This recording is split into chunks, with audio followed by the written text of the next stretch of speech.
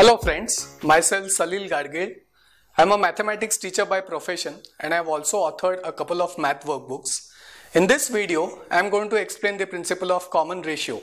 So let's get started.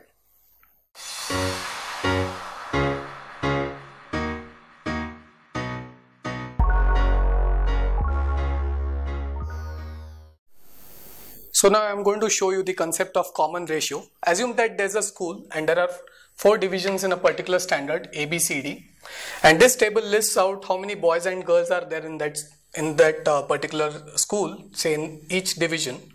Now if you notice over here, if I were to find the ratio of boys to girls, I know that I can calculate the ratio as 24:30.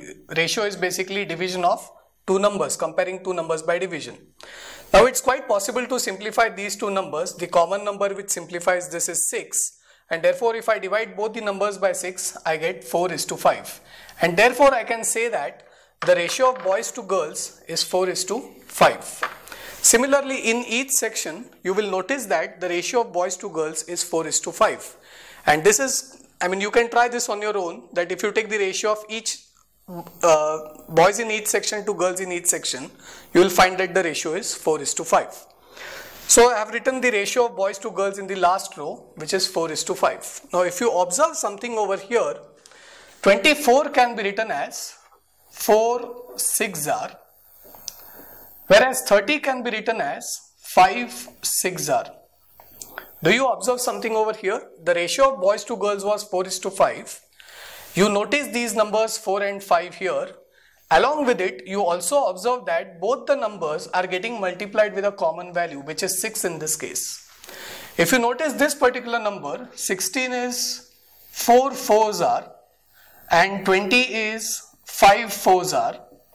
Again, if you notice over here, the ratio being 4:5, these two numbers 4 and 5 were getting multiplied with a common number, and then you got the number of boys and girls. That can be done with 12 as well. 12 is 4 3s are and 15 is 5 3s are. Again, the number 3 is common in both the columns or in both the rows. And in the section D, you have 40, which is 4 10s are, and the number of girls is 50, which is 5 10s are. So in each of these cases, you will observe that there is a constant number which is getting multiplied with 4, and that gives you the number of boys. And if you multiply the same number with 5, you get the number of girls. That tells us that there is a common number which is getting multiplied with 4 as well as 5, and you get each of these numbers. So if I were the principal of the school and I wanted to find the section which has the ratio of boys to girls as 4:5, the problem is each of these sections have the ratio 4:5. So if I want to find the number of boys and girls, it's going to get difficult because each section has different boys and girls, but the ratio still remains the same. So what I can do in this case, or what I can conclude in this case, is the number of boys is 4 multiplied by some number. It is 6 in case of division A, it is 4 in case of division B, it is 3 in case of division C, and it is 10 in case of division D.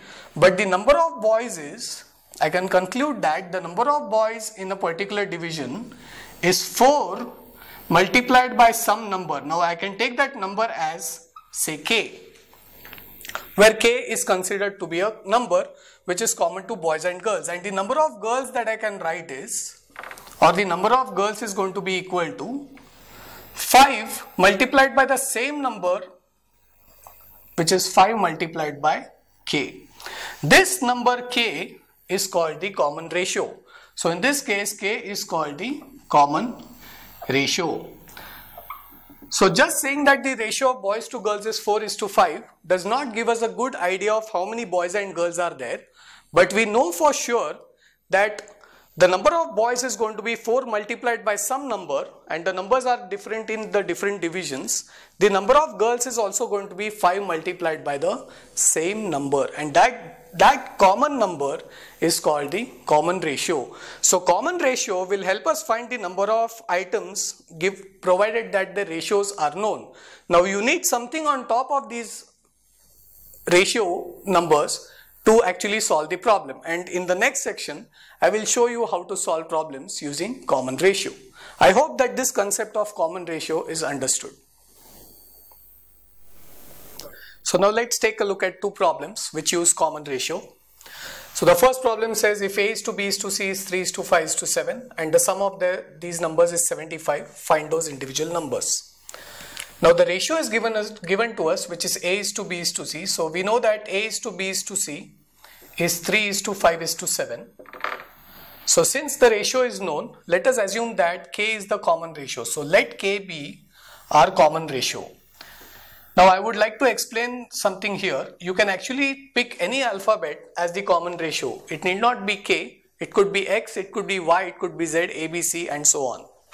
So since K is the common ratio and the ratio is 3 is to 5 is to 7, we saw that in the earlier section we saw that I can write A as 3 times K, I can write B as 5 times K and I can write C as 7 times K.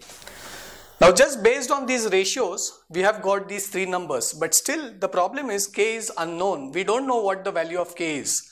If we can find the value of K, we can easily find the value of A, B and C by multiplying 3 with K, 5 with K and 7 with K. Therefore, to find this K, we need something more and that something more will come in form of this particular equation.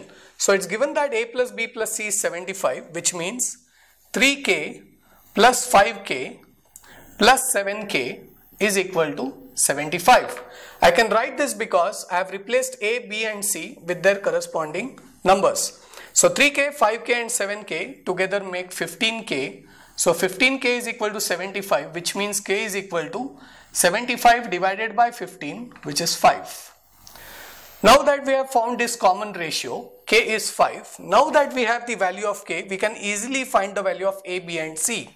So A would therefore be 3 times K, which is 3 times 5. B would be 5 times K, which is 5 times 5. And C would be 7 times K, which is 7 times 5.